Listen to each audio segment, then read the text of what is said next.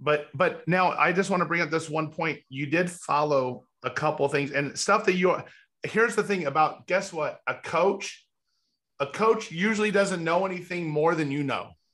A coach is usually on the sidelines and they can just see something that maybe you're not seeing at the moment and help call a play. They're not the one throwing the football. They're not the one scoring the touchdown. They're not the one, holding up the trophy. Usually it's the players, right? But sometimes a coach can point out one or two things to help you. Now, Nathan, as a coach, what are some things that you could point out for us as a takeaway for us? So I would say there's thousands of ways you can get a deal. You can JV, you can talk to agents, you can you can cold call. Pick one thing and stay consistent at it daily. And even if you don't see the results immediately, just know that it's working.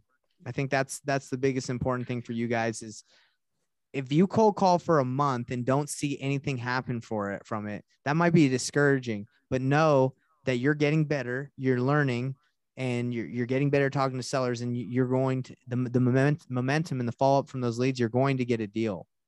That's the hardest part about this business is you don't take an action today and see the result today. I wish it was that quick. I wish it was that quick. I think there'd be more people in this business if it was that quick.